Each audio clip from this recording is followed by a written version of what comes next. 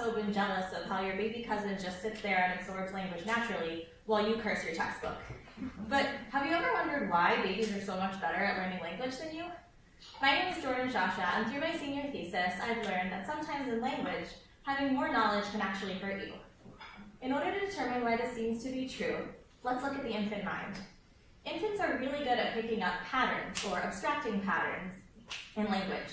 This means that if they hear nonsense sentences like ga la ga or li ta li, they will remember the specific sounds that they heard, but they will recognize the ABA pattern that they all share.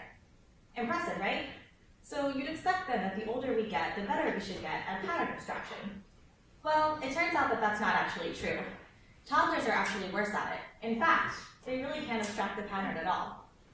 However, this research with toddlers has only been shown with patterns of shapes, never with language.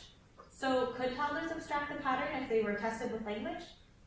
This is the question I set out to answer with my senior thesis. We found that 3- and 6-year-olds were not able to abstract the language patterns we gave them. This let us know that age is definitely a factor in rule abstraction ability. We then tested another age group, adults. Adults are really good at abstracting patterns of shapes, so we hypothesized that if they could not abstract the language pattern, not only age, but also language must have some effect on rule abstraction ability. Interestingly, adults could not abstract the language patterns we gave them. This let us know that it's not just that toddlers are bad at abstracting rules, but that our ability to abstract language rules somehow deteriorates over time. So this raises an interesting question then. What is it about language rules that make them so easy for tiny babies to abstract, but so difficult for experienced toddlers and adults?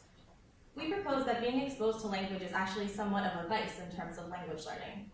When you're an infant, you have no idea what the crazy influx of sounds crashing against your eardrums means. Everything could be important, so you better not gloss over a single thing. However, once you're more experienced with language, you know what patterns, what sounds, and even what sentences are important. At that point, if you try to pay attention to everything, you go crazy. It's like standing in a crowded room and trying to understand every single conversation. You can't, but if you focus in on one person standing near you, you'll be able to understand them. This is the reason that our toddlers and adults could not abstract the language rules we gave them. For them, focusing on our ABA rule is like listening to every person in that crowded room. They have enough experience with language to know that paying attention to the rules we gave them are pretty irrelevant to their ability to speak English. What's more, focusing on those rules is actually a waste of brain space when they have so many other important language rules to focus on that allow them to communicate successfully. So in the end, maybe the ending to the old phrase, the more you know, should be the worse you do. Well, for language anyway. Thank you.